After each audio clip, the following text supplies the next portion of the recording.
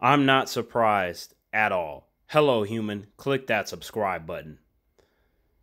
Ever since I've been on this trash platform, and by the way, I've been on this platform since 2012, by the way, YouTube has attacked me, taken down my videos, taken down my posts, claims over and over that I violated their guidelines, only for me to confront these silly humans, for them to tell me, oh, we made a mistake. It turns out that you didn't violate anything.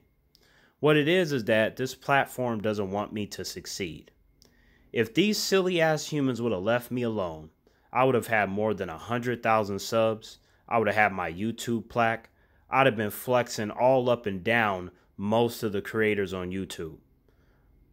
But there are forces at play that don't want your boy to succeed. That's why they're constantly blocking me. That's why they don't send out notifications. That's why they delete my content and say that I violated some rule when we know goddamn well that ain't true. But best believe that your boy's gonna keep fighting the system and fighting any silly humans that come after me. That's what I do. Terrence out.